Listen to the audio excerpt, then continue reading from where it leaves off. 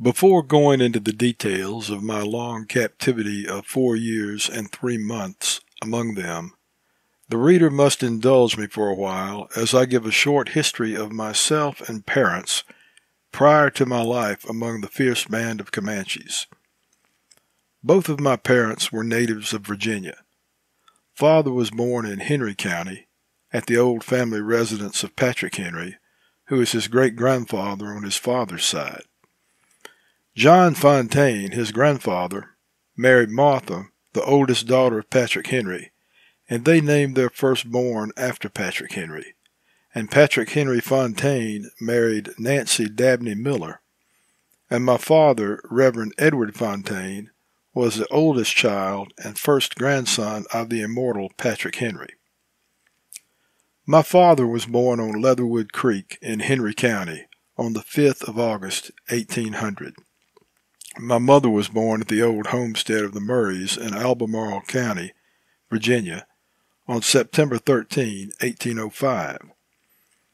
Her father moved to Tennessee when she was an infant, and Murray County was named after him. On the 10th of September, 1828, they were married at the old homestead near Columbia in Murray County, and went at once to Texas with Stephen F. Austin, who had received valuable grants of land and other inducements from the Mexican authorities to induce immigration and the colonization of the territory. My grandfather took up his residence at Pontotoc in Pontotoc County, Mississippi, in 1834, and for several years under President Jackson's administration was Surveyor General of Public Lands south of Tennessee and had his land office at Pontotoc. When a child only 6 years old, I was carried to see my grandparents, aunts, uncles, and kinfolks in and around Pontotoc.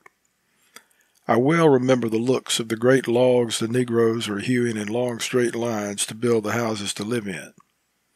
They were a novelty to me, as my home had ever been a tent, and I asked my grandfather how he was going to take all those great logs with him when he went to move his tent.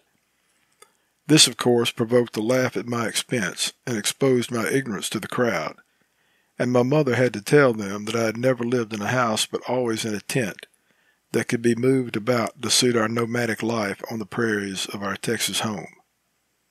I had several boyish escapades that were somewhat ludicrous while we stayed at Grandfather's.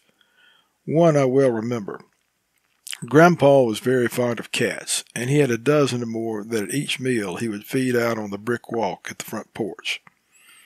And there were a number that lived out on the lot around the stables and barns, and these were wild and would not come about the house. Grandma constantly complained that the cats destroyed the young chickens and ought to be destroyed. So at her suggestion, Grandpa offered us a picayune for each pair of cat ears we would bring him. Under the guidance of Billy Bradford, my uncles Edmund Winston and Charles Fontaine, we organized a brigade of cat hunters and proceeded to destroy all the cats we could find around and about the barns and stables. But the cats seemed to have had warning of our intentions, and only 2 or 3 yielded us their ears after a long and exciting chase. But near the house we found several tame ones. These we did not kill, but merely cut off their ears. That night I offered the spoils of the chase to my grandfather and received 50 cents in picayunes for my reward. But the next morning, when the old man went to feed his pets, 7 hoisted their tails and came rushing up to him, bloody around their heads and minus their ears. He said nothing on the porch as he gazed at his shorn pets, but he walked out to a young long-limbed elm and cut a nice keen switch, went into his office, and called me in. I had to obey. As I entered, he asked me if I still had the money he paid me for catching the wild cats out at the barn. "Yes, sir," I said. "Well, give it back to me. I paid you too much." He held out his hand, and I dropped the picayunes one by one into it. He took out 7 and then handed me back the rest, and I started to go, but he said, "I'm not through my settlement with you yet. Don't I owe you something else?" I knew by intuition what was coming. My conscience told me this, and I answered, "No, sir." "But I do," he said, "and I'm going to pay you now." And he did, and it made an impression on me that has never been effaced. Upon another occasion, to get revenge for this whipping, I played a practical joke on him that was cruel in the extreme. Every afternoon after dinner, he would take a nap for a few minutes, and then get up and go in his garden and weed or work among his vegetables for exercise and recreation. On the day I remember so well, it was wash day, and the women had been washing. They had stretched a clothesline from the post around the well to another in front of the back window of the office in which Grandpa took his nap. I heard him snoring and knew that he was sound asleep. I caught two of the largest old tomcats that were asleep on the gallery, and handling them gently, I tied their tails together and slipped up to the clothesline and threw them across it, and then hid behind the well curb and shed to watch the outcome. The cats at once made their presence known, and soon I heard Grandfather say, "Scat," in no uncertain tones. But his voice only increased the din of the warring cats and brought Grandpa to the window to see the meaning of the turmoil. I was peeping from my hiding place, enjoying the fun, and he got a glimpse of me, and out in his slippers he came, cut the strings that bound the cats, and came straight to my hiding place. He stripped a limb from a young peach tree, and for a minute or two I had some sure enough fun in the most exaggerated form. On one occasion my curiosity was aroused by hearing the Negroes talking about ghosts. I wanted to see one, and old Anthony, one of the oldest of the Negroes, told me that I would have to go to a graveyard among the dead people and sit right still until midnight, and a ghost would come right up to me, and I could see him in the dark as he would be white. So one night I slipped out of my trundle bed and went across the orchard and into the graveyard and got up on a tombstone and waited. How long I sat I have no idea, but presently I was aroused by the shaking of a bush that hung over the gravestone and touched me, and saw something white, seemingly bowing to me and almost in reach. It came a little nearer, and I made a spring and grabbed at it. It gave a quick whirl, lunged forward with a loud "baa," and revealed by its bleat an old billy goat that I was familiar with around the lot. My disappointment was intense, and from that day to this I have had my doubts about there being any real ghosts. I had another witch theory exploded in a somewhat similar way not long after my ghost adventure. Only a few miles from Grandpa's there lived two very old people, kind, gentle, and as hospitable as could be found. They lived alone in a large, rambling house with upstairs rooms. The children of this old couple were married and scattered around, and frequently with their children would spend days and weeks at the old homestead. I paid them a visit one evening, and a storm came up and darkness, and they kept me until morning. When bedtime came, they sent a servant with me upstairs and put me to bed in a large room with an old high-post covered bedstead hung all around with heavy curtains above and below the place I lay on.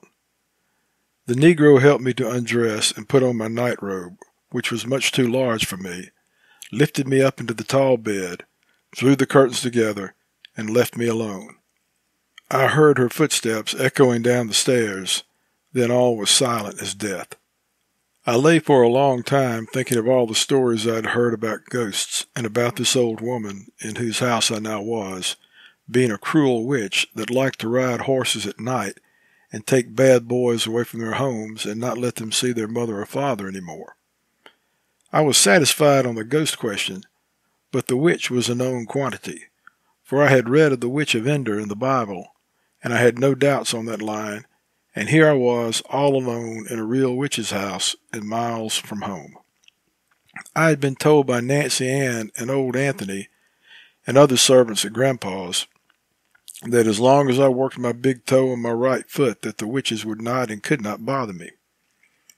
I thought of these things in a wide-awake state for some time when all of a sudden I was roused by the sound of footsteps coming up to my room. They were not those of a human being, for these feet had claws. I could hear them strike the steps as they ascended the stairs. I was satisfied that the witch had transformed herself into some great animal and was coming to take me away. I worked my big toe with wonderful rapidity, but it did not seem to have the desired effect. The witch came on right to my chamber door, and I heard it screech as she pushed it open, and I heard her claws strike the floor as she approached the bed, and felt the curtains part, and heard her heavy breathing as she seemed to stand and look down upon me. It was very dark, and I could see nothing. All of a sudden, as I was doing my best working my toe, a tremendous body lit upon me, nearly mashing me down through the bed, and I could feel the quick throb of the witch's heartbeat. Mine almost ceased. I lay like a dead being for some time, with the panting witch lying heavily upon me, and making no effort to do me an injury. I took my head from under the cover and stretched my hand out to feel her.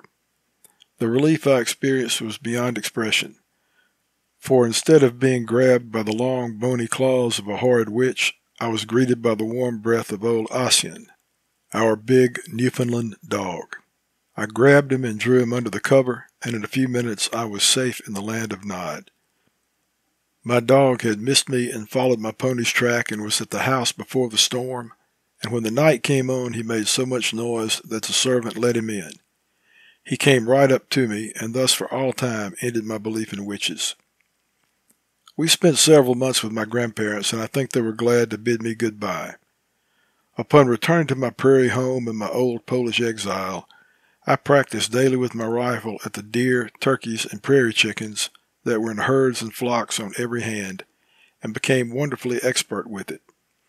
Under my old tutor I made progress in my lessons in mathematics and all the higher branches that he taught by the text and by lectures. In 1837 we paid my grandparents another visit, and my father and the Honorable Jacob Thompson, who was afterwards Secretary of the Interior under President Buchanan, with William Bradford, formed a law partnership at Pontotoc. My father and Jacob Thompson entered into some large tracts of land in the Mississippi bottom on what is now known as Bear Lake in Tunica County, and in the winter of 1837 and 1838 they took a surveyor and a large force of men, wagons, and mules, and 4 Chickasaw Indians, the latter as hunters to keep them in fresh meat. We camped on some mounds just south and west of the present station of Dundee on the Yazoo and Mississippi Valley Railroad on the east bank of Bear Lake. Here, with Fat Bob as my Indian companion and guide, I hunted as far south as Ward Lake. Father and Jacob Thompson followed the surveyor's trails and superintended the deadening of the lands. Returning to Texas in 1838, we moved up the Colorado River to the present site of the city of Austin and laid it out. Our tent was pitched in the center of what is now Pecan Avenue, and in laying off the city, a small triangle was left to mark the spot, as ours was the first tent pitched, and ours the first horses ever staked by a white man's hand in that region. Being the first male child born in the colony, I was allowed to hold and help drive the first tent pin, and to aid in staking the first horse on the site of what was to be the capital city of the largest and greatest state in the grandest republic the world has ever known. It was on this occasion that I first felt that I had a place in the world. In 1839 we built a substantial double-walled 4-room auditor's, comptroller's, and treasurer's log house, and a heavy double-walled house lined with earth 8 inches thick of hand-sawed boards for a general land office, and a large roomy capitol building of hand-sawed boards. We then stored all the archives of the state away nicely for the officers in charge whenever their services should be required. President Sam Houston, concluding that Austin was too far out on the confines of civilization for their safety, decided that he would remove them back to Washington, where they would not be so exposed. So he sent some commissioners, headed by Old Deaf Smith, to remove them, but they met a snag and did not carry out Sam Houston's directions. All the men were absent from the city upon their arrival on an Indian scout, and only 7 grown women and 5 boys, myself the oldest boy, and 1 girl composed the whole white population of the city when the commissioners appeared. Mrs. Crosby, Mrs. Haney, and Mrs. Swisher had the keys to the buildings, and they told the commissioners that they could not get the archives, nor could they enter the buildings until the men returned. The commissioners became indignant at the delay, and they said they would break down the doors and remove them anyhow, as they were clothed with the power and had the authority to do so from the President. My mother replied that when they broke open those doors and removed those records, it would be over the dead bodies of every woman and child in that place.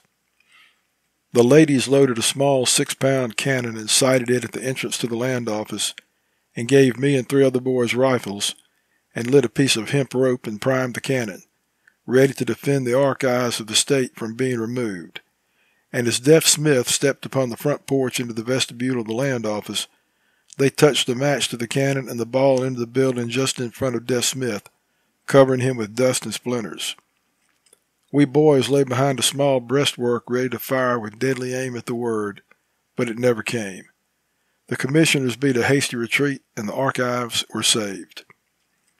The hole made in the wall of the old land office by the 6-pound shot on that fateful morning was afterward closed up, and a metal tablet marked the place, with the history of the occurrence engraved thereon to perpetuate the event to the coming generations. The men, upon their return, thanked the gallant women for their brave acts, and said that it was better than they could have done, as they would have had to obey the President and give the archives up. It is a pleasure to me now at this distant day to recall those stirring times in the early days of my native state, the founders of which had in their veins the best and purest blood of this great nation. It was among these noble men and women that my early childhood was spent, and the memory of them clings to me and cannot be obliterated.